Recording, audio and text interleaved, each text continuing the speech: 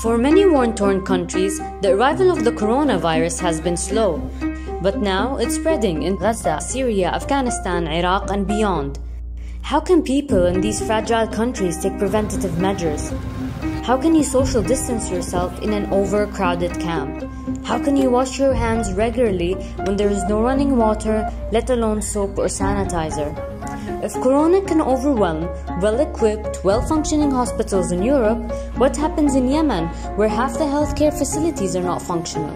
Or Somalia, where there are 9 hospital beds for every 10,000 people?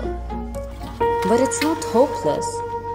We have fought other outbreaks: cholera, ebola, scabies, and tuberculosis. We know that rapid action can help avert the worst. When cholera first hit Yemen, more than 1 million people were affected, the worst outbreak in recorded history. And cholera, unlike corona, can kill in a matter of hours through extreme dehydration.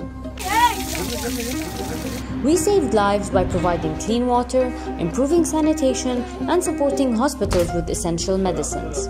Now, to fight corona, we are working hard in countries like Syria to ensure clean water is accessible, that sanitation systems are functioning, and soap is in all our aid packages. To fight Ebola, which at times had a death rate of 50%, prevention was essential. Congolese Red Cross teams went door to door telling families how Ebola spreads and worked with community elders and religious leaders to talk about the symptoms and the importance of early treatment.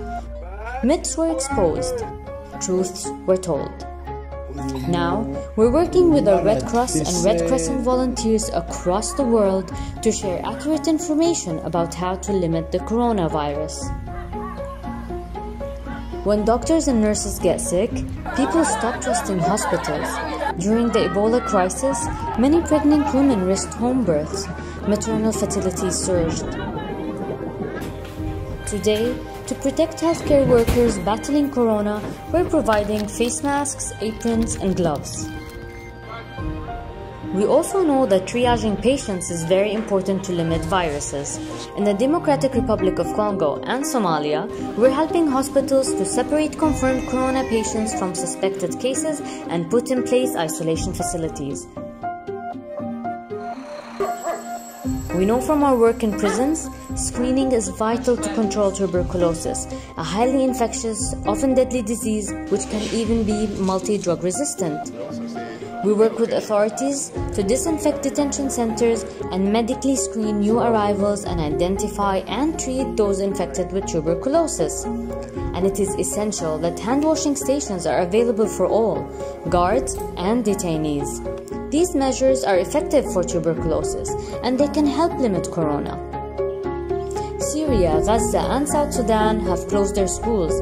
Iraq has a nationwide curfew. In Yemen, ports are closed and new arrivals tested for the virus. These fragile countries are taking action. So will we. In prisons, refugee camps, damaged hospitals, we will help.